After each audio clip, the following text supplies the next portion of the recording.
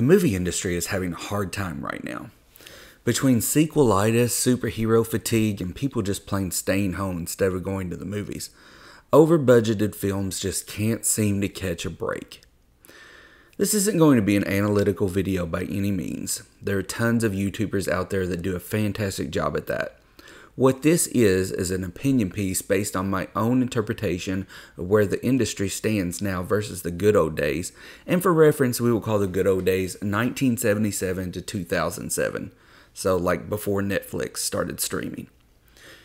Movies and music are a huge part of our culture. Not only that, they are a great job creator and a big part of the US economy, somewhere between 3 to 13%, depending on the year. When Netflix began streaming, several companies, including Disney, began racing to see how fast they could get their movies online to stream as well, instead of sharing their content with Netflix or Amazon Prime. Soon, as you know, we had more streaming outlets than anyone wanted to subscribe to, and all of the content was cut into tiny slices of pie, with all of them wanting bigger cuts of our entertainment budgets. Soon, this money wasn't good enough because all of them saw that this wasn't a viable business.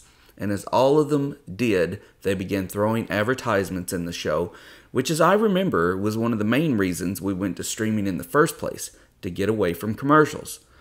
Stream however you want. I'm not here to bash streaming, but I am here to say some controversial things that are going to sound very anti-consumer. But listen, it is in the hopes that if these things were said and the right people in the industry heard them, quality would prevail over quantity again, and maybe, just maybe, the consumer would win in the end.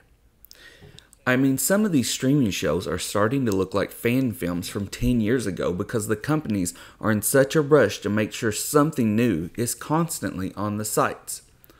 Remember the old FBI warnings and all the "you wouldn't steal a car" ads at the front of your DVDs? It's my opinion that streaming has hurt the industry worse than bootlegging or copying movies at home ever could have. The ability to watch anything on demand for less than the cost of a Big Mac meal at McDonald's in most cases has made the worth of a film to the consumer basically worth less. Everything becomes background noise when it costs you basically nothing to have access to it. That's what the executives in the film industry do not seem to comprehend. Right now, the business model in Hollywood seems to be that a $100 to $200 million movie is released in the theater, and then the audience is given the chance to see it or wait to stream it along with thousands of other things for $6 to $15 a month on whatever streaming service it is going to appear and eventually disappear on. So what's the incentive to see it in the theater? Fall Guy, a $140 million movie, was released on May 3rd this year, 2024. It will be on digital on May 21st, 2024, for God's sakes. I wonder what was the actual plan to make money by the studio on this movie. And that's just one of hundreds of films that studios have let sink with this business model. My proposal to fix the film industry is simple. Wait. Go back to letting a movie play in the theaters for a while. Then wait 3 months or so and put it on digital, and, if you choose, put it on physical media too. Then wait another few months and let it go to streaming. Not only are you stretching out the life of the film and letting the word of mouth grow, but you are enhancing the chance of creating the most important thing with your movie: profit. There is absolutely no reason to have a movie you've just put in the theater available to rent or stream within 3 weeks. Again, I realize this is anti-consumer and anti-homebody, but think about this.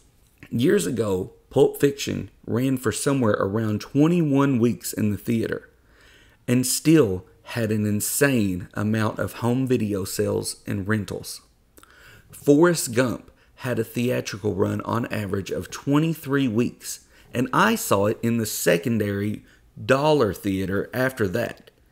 It was almost a year before it hit home video. That's how popular it was. I saw Star Wars Episode 1 11 times in the theater in the summer of 1999. You know why? Because I didn't know when I would be able to watch it at home. How much money in tickets and popcorn candy and soda did I spend, I wonder? Would I have done that if I knew it was going to be on Disney Plus in a month? I doubt it. Who's going to see a movie in the theater 11 times now?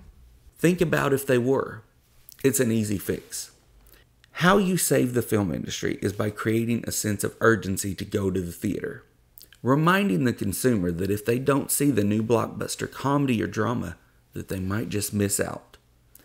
As long as "I'll just wait" is an option in people's toolkit, the film industry will continue to be in trouble.